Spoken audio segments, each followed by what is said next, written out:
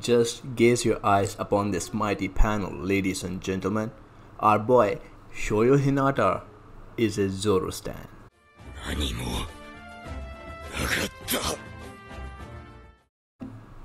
So, the chapter picks up from the challenge of Gabriel and Gina last chapter to Oikawa and Hinata, and right away we see Oikawa having some difficulty adjusting to the open atmosphere and the sand. They play on for a bit, but ultimately lose the first game and have to buy Gabriel and Gina some drink. This chapter also features some of the Hinata's fanboy moments over Oikawa, like here when he's all starstruck and wants to hit some of his tosses. Oikawa's reaction was kinda adorable here. After that, it was also revealed that Hinata's been practicing indoor volleyball as to maintain his habits with the hard floor. I also liked how Oikawa and Hinata talked about leveling up, and I definitely feel like whenever Hinata goes indoors, he would have leveled up a huge amount. And then the next couple of panels are pure ecstasy. Hinata finds out that Pedro is reading One Piece, and he immediately runs to his room, shows his own copy of the first volume of One Piece, The Romance Dawn, and declares Zoro as his favorite character.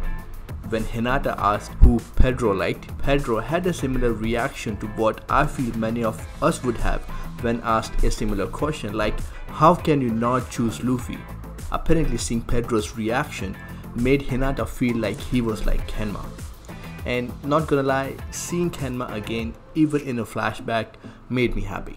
Anyway, then Pedro throws us for a loop by saying that he got Naruto and My Hero Academia as well, and asked Hinata if he wanted to watch them.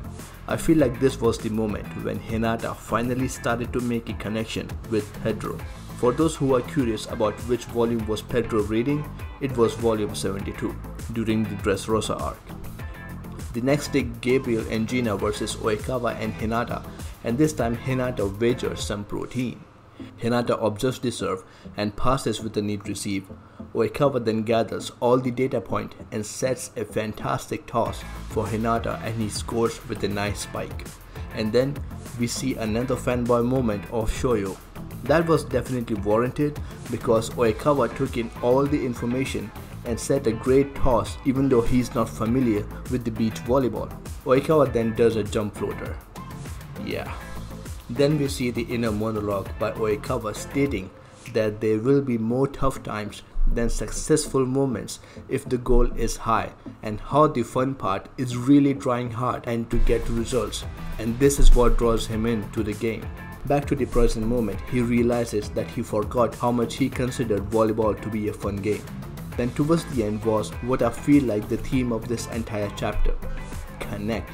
The connection of Pedro and Shoyo over anime, and the formation of the connection between Oikawa and Hinata. Seeing as there is only one teammate with Oikawa, he will have to connect with Hinata in order to win the game. I definitely feel like Oikawa will identify with Hinata in a whole new manner after this game is done.